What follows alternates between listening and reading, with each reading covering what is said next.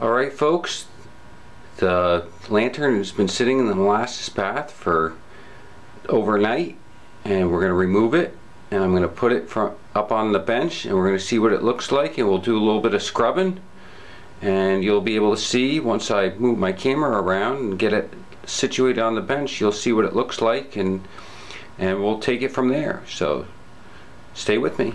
Alright folks, so I just removed the lantern from the molasses bath, and I had to resort to being indoors today because it's extremely raining outside, so I'm hoping I'm getting enough light, and I'm gonna come in a little bit closer so you can see.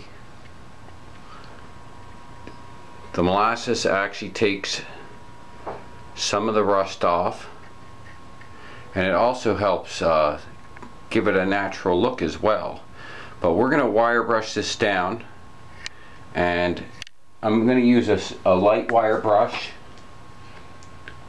a brass one, a small, looks like a toothbrush style, and I'm going to just lightly flake off some of the rust if there's much left to it, and then I'll bring you back and we'll take a look at it, and then we'll decide whether we're going to leave it in for another day, and we'll take it from there. So we'll be back.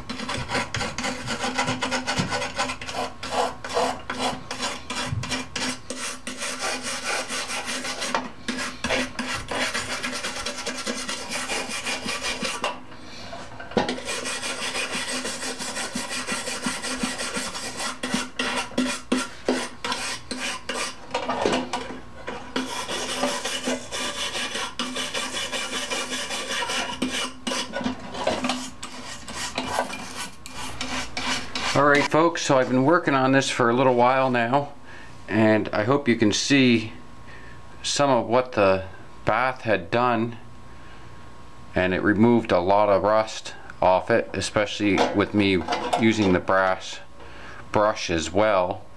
And we're going to work on it a little bit more. There's a couple more places where I have to touch, and then I think we're going to give it another night inside the bath, and from there we will take it from there. So, but I just wanted to show you one night in the bath, and it's taken off a lot of rust, and you can start to see it's starting to shine now.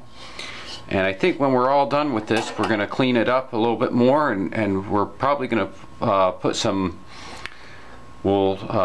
clear coat lacquer on it. But we haven't gotten that far yet, so we're taking it one step at a time. So this is the Embry molasses bath, and one day sitting in the molasses bath, and I've used the brass brush on it. So thanks for watching, and we'll keep you posted as things move on. Alright, so here we have the Dietz lantern sitting in the lacquer thinner. We're going to get ready to pull this one out. This has been sitting a day and the paint's peeling right off it. So we're going to pull it out. I'm going to have to put gloves on, and then we're going to start rubbing it down and getting the old paint off it. So I'll be taking some pictures on this one just to cut down on the noise volume inside the garage. So I'll have some pictures for you folks, and you can follow along with that.